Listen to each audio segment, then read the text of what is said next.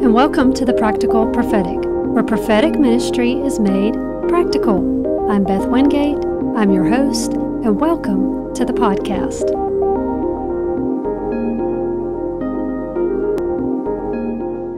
On our podcast today, we are going to continue talking about dreams and visions, and we're going to use our reference scripture out of Job 33:15 that says, "In a dream, in a vision of the night, when deep sleep falls upon men as they slumber in their beds, the Lord opens the ears of men and seals their instruction." So we know that God speaks to us in dreams and visions, and we're basing our entire study off of the Hebrew word Naba, which is represented by Strong's H5012, and in your King James Bible is often translated as to prophesy or prophesying.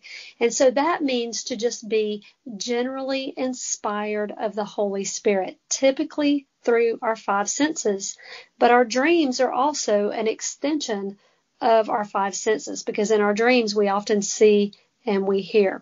And so today I have another person back on the show. I have a dear friend. Her name is Lisa Higginbotham. She's here to share with us about a dream she has had and how it ties into her testimony. So welcome to the show, Lisa. Hey, Miss Beth. Thank you. Yes, I'm so excited, and I haven't heard this yet, so I'm excited to hear all the details and the prophetic side of your testimony. I've heard a little bit about it, and so I'm super excited, and I'm just going to sort of flip it over to you and just let you go ahead and share what the Lord's put on your heart and about the dreams and visions you've had. Okay. Well, I definitely believe that God speaks in dreams and visions, and I've seen him work that way in my life. And I can go back into my childhood and see kind of how he was using the things in my life to kind of put together my story. So I'm just going to start there. My childhood was very ideal. I'm a preacher's kid. My parents fostered children when I was growing up. I went to a Christian school. I got good grades. I was salutatorian in my class. I studied music when I was growing up. You know, I had a very, very blessed childhood, but I was molested when I was a child, and that kind of planted some things in me that I didn't understand and know as a little girl, but they kind of developed later in my life. And as a teenager, it really began to, I think, develop as a rebellious spirit. I fought with my mother a lot, all the time. And then when I got into college, all of that just really came to the surface. I played in the band at college and met some people from different backgrounds from what I had grown up in, much more loose backgrounds than what I had grown up in. My household was very strict, but I was invited to experiment with some substances. And at that point, I began to just become like a party. Everything was a party all the time. That's what I lived to do. And in October of 2000, I was arrested.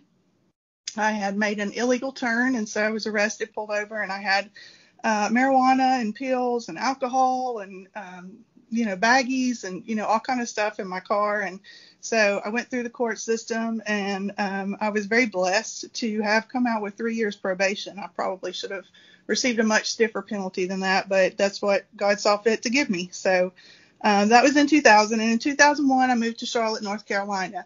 I was running for a lot of my young adult life, trying to get away from, the things that were inside of me that I had battled with and was still battling with. And so I went to Charlotte, and when I got there, I just fell deeper into sin. I really initially moved thinking that it would help me get a new start, after being arrested and everything. I really wanted a fresh start, and so I moved up there, and the very opposite came true. I fell deeper into sin. I got onto harder drugs. I ended up pregnant and addicted to crack, and I was homeless, and I was an abused woman. And I really really the bottom of the barrel then. I came home briefly to give birth to my son because I just felt like I couldn't give birth there safely. And so I gave birth to my oldest son, Cannon, in Birmingham in October of 2002.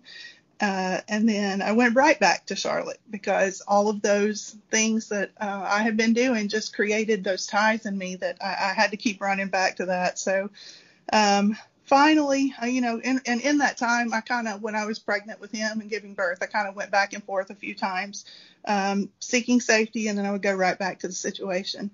But finally in 2003, about May, I think it was, I moved back to Alabama, for good. I was done, and I moved back for good, but I still had those same things that I was dealing with, those same addictions, those same things I was running from. Still same life, just the same life, same story, just a different location. And in July of 2003, I was arrested again, this time for not following the rules of my probation. And so in August of 2003, I went to Teen Challenge, and that is where my life really changed.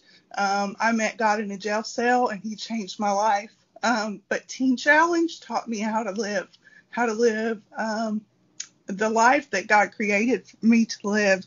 And so that was a long year, but I will forever be grateful for what it did for me and in my life. And in August of 2004, I graduated, and I went back to court that day, the day of my 1 year, and I saw my judge, and I was released from my court obligations. My parents helped me pay my fines, and the judge said that he had seen such a difference made in my life that he felt like it was safe to let me go and release me from my court obligations. So I moved in with my parents, and I just basically lived at church. That was, after being in Teen Challenge for a year, that was where I had learned to live. So I was at church all the time. And that was in 2004. So in January of 2005, I got a job at Garywood Christian School, leading the choir there, teaching music there. That's another person that's special in my life. The pastors there, they helped me get back up on my feet there. And then in June of 2005, I really decided I wanted to go back to school and study to become a teacher. I loved teaching. I loved working with the kids. And I wanted to, do it right and get my degree. So I started back to school. And I was going to school, and I was working and going to church, and that was my life. And then God brought this amazing young man to my church to come and find me, because I had told him, I said, God, if you want me to get married, you're going to have to bring a man to me. I'm not going to find one. And he did. He brought me a wonderful husband, and we met at church. We dated for several months, I think it was 9 months we dated. And then in June of 2006, we were married. So both of us being single parents, it was good to kind of feel like we finally had a complete household together for both of our children. And so then in January of 2008, our youngest son, Raiden, was born. And so that was really the completion of our family. Finally, and I kind of was in school on and off, having a baby and everything. That kind of changed my graduation timeline. Right. But I did graduate. In May of 2011, I graduated UAB with my degree in elementary education, and I taught in St. Clair County for a few years there after I got my degree, and I was really happy. But around the end of 2013, beginning of 2014, I started to get really sick. And I saw doctors, and they couldn't tell me what was wrong with me. I had a lot of physical issues going on, and I was sick and in bed a lot of the time. And so finally in 2016, I was diagnosed with lupus and Sjogren's and fibro, and I already had migraine, and all these other issues. And so with all of that stuff comes a lot of pain. So I saw a doctor for pain, and they started me on Norco pills. And it was not long after that till I had this dream that I wanted to talk about. And I really feel like God used this dream as, I don't know if it was so much a vision as much as just a warning. You know what I'm saying? Right. I really felt like, most of the time I feel like when I have a dream from the Lord, I don't wake up afraid. I definitely don't. And I didn't after this one. But I knew God was speaking to me that, I needed to watch my steps. So, and in this dream, it starts out where I'm in my parents' church, and I was grown, and my oldest son, I had him with me and everything. But there was this couple leading praise and worship, and they had been housing this young lady. And in that service, she began to manifest demonic spirits. And so she came, and she was sitting on my left, and my son was on my right. And now he's at older age. Okay. So And this is in your dream, right? this is in my dream. Yes.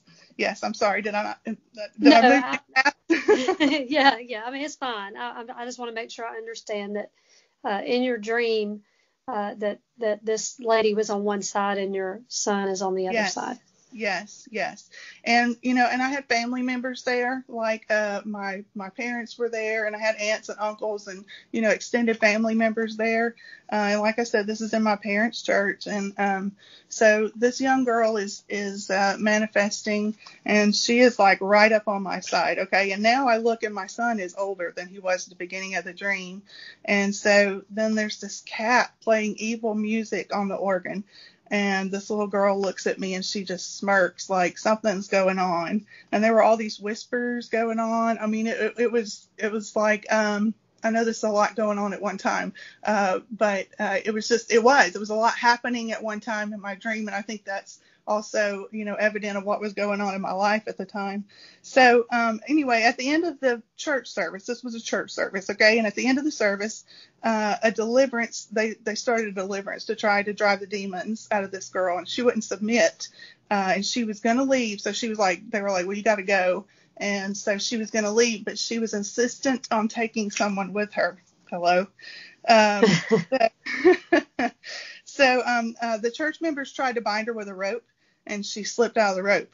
Right. And just to remind our listeners, this is a dream. Yes. Not in real life. It's all in a dream, not in reality. Right. No. So she slipped out of the rope, and she was trying to take someone with her. And of course she came after me. And I began to run, and she was holding narcotic pills in her hand. And wow. So, yeah. And so then it's like, when you're having a dream, it's like a flash, and then you're in a different place. And right. So that's kind of what happened. And then we were in my parents love to farm. They have a tractor, and they've always had stuff like that.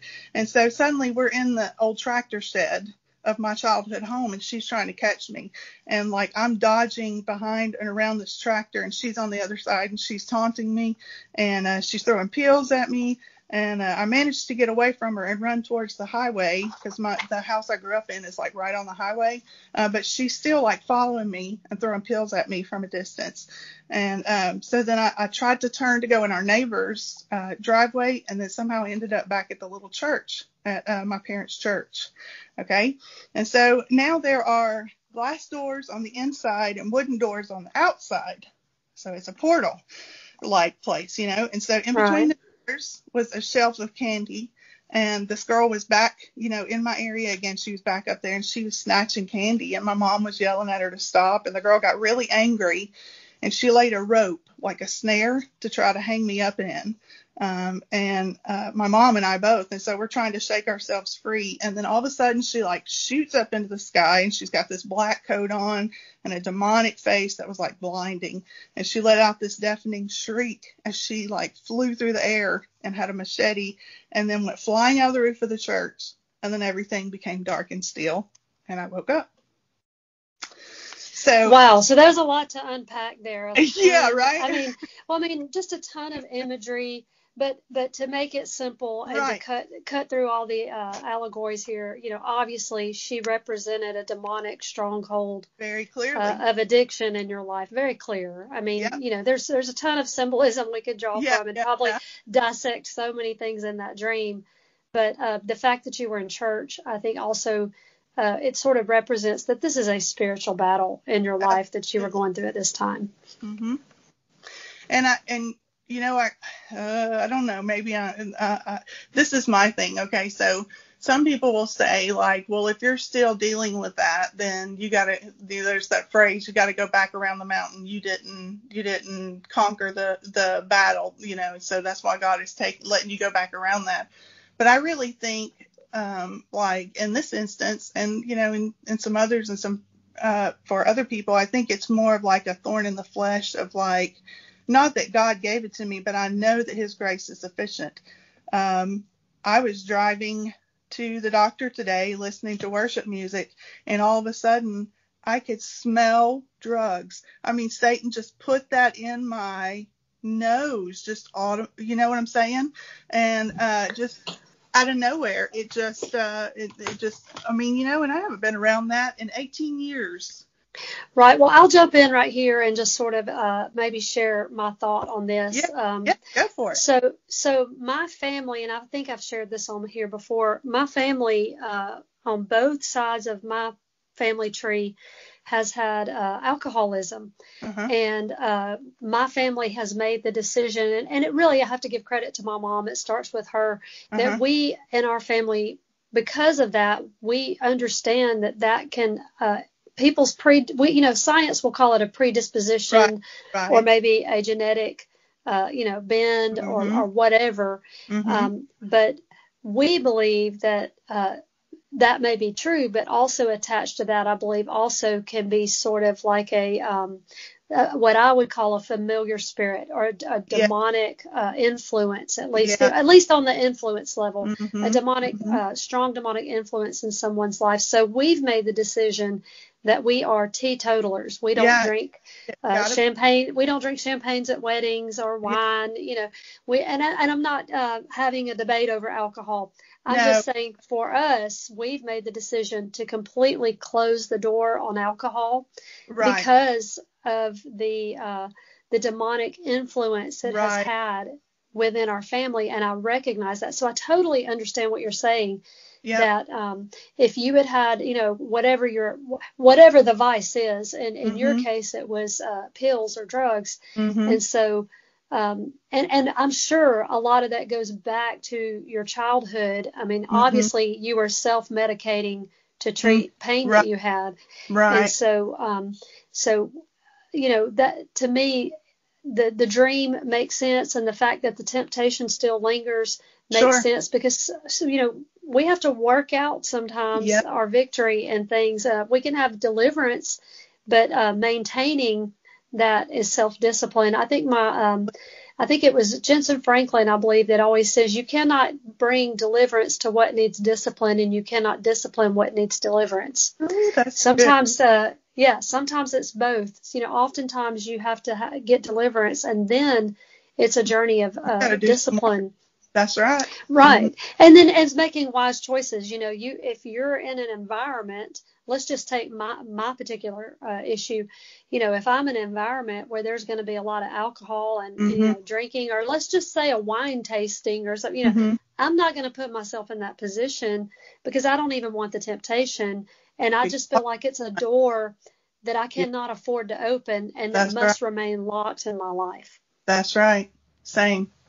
And I hope that helps someone. And, I think there's no condemnation. I had a revelation as a teenager that temptation is not sin. Right. It is only when we act upon that temptation that it becomes sin. That's right. Right. Right. Absolutely. And I think, that the closer, if I feel like sometimes the closer my walk is, the harder it feels like. You go through ups and downs in your walk, not really straying away, but sometimes you just feel more fire, and sometimes it feels like it's a little less fire. You know what I'm saying?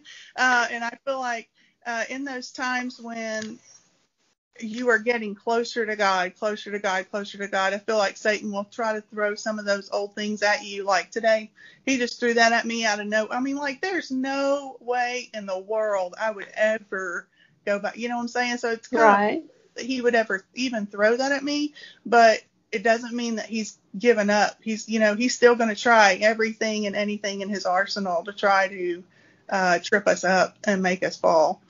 Right. And the way we combat that is we just stay really strong Yep. in the Lord. And we do that very simply by getting in the Word, Mhm. Mhm. by prayer, by worship, Mhm. by also guarding our heart. You know, Adam was given the command to guard and tend his garden. We all Yeah. have to guard and tend our garden, and that means, you know, just making wise decisions Yeah. and not, you know, and I will say this: I've only known you. Um, you know, in your recent years and as a believer, and it's hard for me to even imagine that that's a part of who you were. Well, and I'm So, so glad. yeah. That's what kind of work God does, you know? That's right. He's That's so good. And so, yeah. so I believe God gave you that dream just as a warning to help you Yeah. to understand that it's a spiritual And yeah. battle, and that to put safeguards in your life to sort of Yeah. to to not open that door. You know, I don't know what phrase you use, but for me, I always see it in the form of open doors. You know, just to not Ab- open that door. Absolutely. It is. And that's exactly the way I understood that dream. And I did. I left that doctor, and that's not to say that I'm not always without pain, but you know what? His grace is sufficient. That's right. And I believe God can bring you complete healing also, and give you grace, you know, in that Right. situation. And, you know, I believe that God's not going to give us more than we can bear. And, He says but that. I also believe he wants us to have a overcoming, Yes. victorious life. And, Yes. you know, sometimes we have to lay hands on ourselves. Yes. Stir it up. That's right. And so I tell you what, you know, there's so much power in dreams because, you know, had you not had that dream, you know, you might not have understood exactly Right. what you were dealing with, and it did give imagery and sort of help you to understand that this has been you know, a demonic Yes. influence had been previously a stronghold in your life. And I'm going to go as far as to even say, because of the imagery in your dream, you know, a lot of people don't understand this, but there is a word in the Greek Bible in the New Testament called pharmakia, and it's where we get the word pharmacy, and it's also attached to the word in the Bible for witchcraft. Now, I'm going to say that when we abuse drugs, especially drugs that are in the psychotropic class, which are ones Mhm. that alter your mental state, Mhm. when those are abused, I believe we can open a door to witchcraft of the enemy and Under. be under a higher level of demonic influence. Obviously, we call it DUI, driving under the influence. You know, Right. Right. the liquor stores are called. It'll say spirits on the sign. Mhm. I think it's Mhm. pretty obvious, you know, Yep. No what we're secret. dealing with. No, yeah, it's right in your face. It's in plain Yep. view. And Right. so I believe that we fight. You know, we actually don't have to fight that battle. Jesus fights it on our Right. behalf, but Right. we have to stay in Him, Yeah. in the Lord. We have to stay Yep. hidden in Jesus, and we resist the devil, and he will flee. And we speak His word, and we obey His commands, and that Mhm. is what keeps us from falling into previous strongholds in our life, or Yeah. into previous demonic influences or generational influences, or Mhm. however you want to term and word it. Mhm. But I definitely believe that was a prophetic dream that you had to Yeah. help you to understand what you were dealing with. Mhm. Yep. I do too. Well, that's you know, I know you said you had a tight schedule today. I definitely wanted to have you on the program. Is there anything else you want to leave us with before we go, or anything else that you want to share? He is able, and even when we think, he's not. Um, when we think that he's not really as close as he is, that he really is there. That it's us who's left, not him. And I'm thankful that he's always there and working through even the small things like dreams in our lives. That's right. And I'm thankful for you, and I'm thankful for the work that God's done in your life. Like I said, you know, I don't even associate you with, when you've told me things about your past, it's like it's another person that you're talking about. It is And that. it is another person, because you know, God's done a work in you that's just amazing. And I'll say this to our listeners: God is no respecter of persons. What He's done for Lisa, He can do for you. That's And if right. you know someone who's struggling with addiction, The Lord wants to set people free. He Yeah. wants to bring healing to people's life. And I pray you don't have to go through being arrested or things Yes. like that to sort of have your prodigal son moment and come to your senses. And I can definitely endorse Teen Challenge. We've worked with their ministry before. It's a fantastic organization. It's Yeah. not easy. It's not going to be an easy road. It's a 1-year commitment minimum. I think sometimes it's a 2-year commitment. Right. But it's a fantastic faith-based program that I definitely can endorse. And I would just encourage you, if you're faltering right now and you're a listener and you're on the fence, or you know someone that's on the fence dealing with this, go to church. Call a pastor, call Teen Challenge, make a decision, and the Lord can come into your heart and change your life and change your situation. And there is freedom and deliverance if you're struggling with those things. And Lisa, you're a living, breathing, walking testimony, a testament to how God can change, set free, and deliver people. Yeah, he sure can. That's so awesome. Thank you so much for being on the program. I appreciate it so much. Thank you. I know it's not easy to share a story like that, and thank you so much. You're welcome. Thank you for having me. Thank you.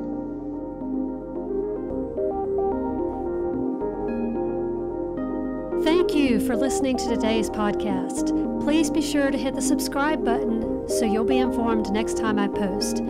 Thank you again, and have a blessed day.